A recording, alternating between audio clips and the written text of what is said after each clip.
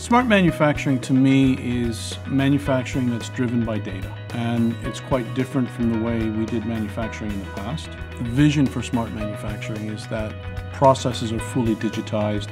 You have massive amounts of data, big data, that describes not only everything that you're doing in the industrial value chain, but what you did in the past and what you will do in the future.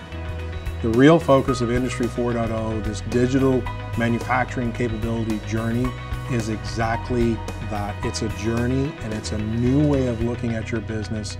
It's a paradigm shift in the approach to business. It is our new norm.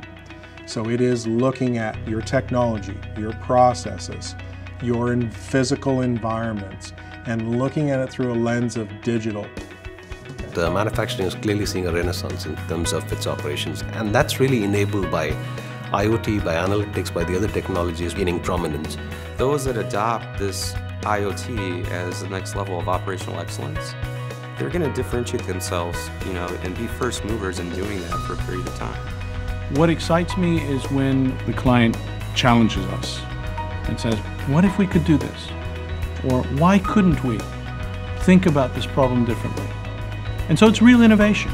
There's a lot of excitement around changing the way the world manufactures, changing the way people work in factories, changing the industrial competitiveness of those companies who choose to invest to become leaders in digital manufacturing.